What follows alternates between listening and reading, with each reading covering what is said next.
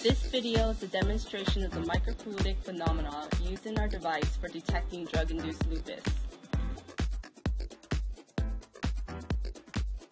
The first experiment demonstrates the separation of the red nanoparticles from solution using capillary force and gravity. Gold nanoparticles in solution and silica beads are used in this experiment. The gold nanoparticles are analogs of blood cells, while the solid represents blood serum.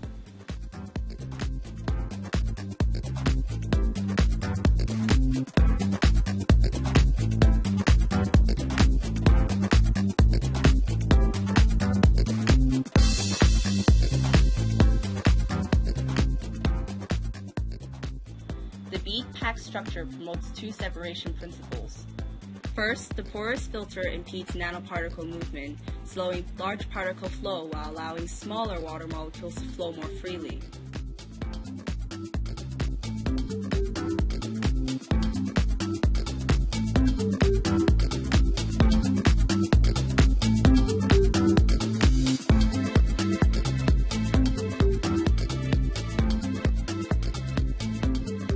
Second, the large surface area of the packed column applies capillary force on the solution.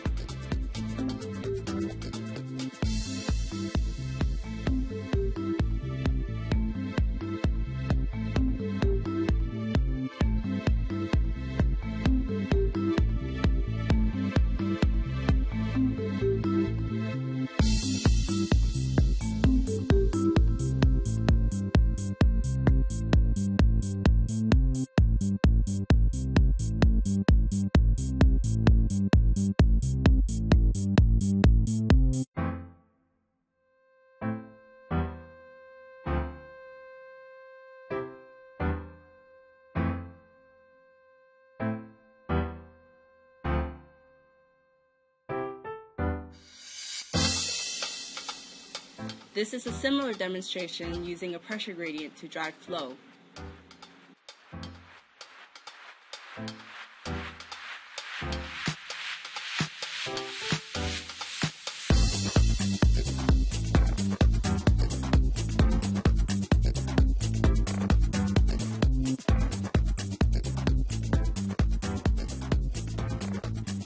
Here are some governing equations for capillary action based on container diameter.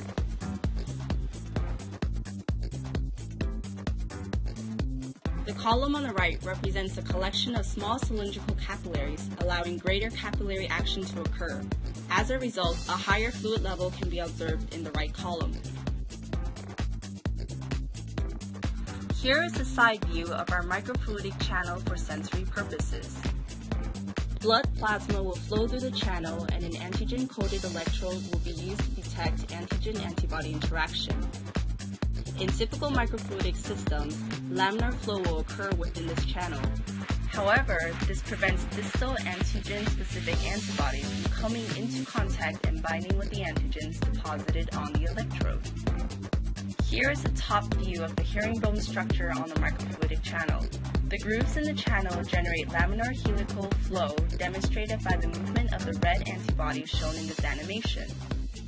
To summarize, integrating a herringbone structure into our original channel will allow antibodies to travel closer to electrodes, increase their contact area, and increase the chance of them binding to the electrodes.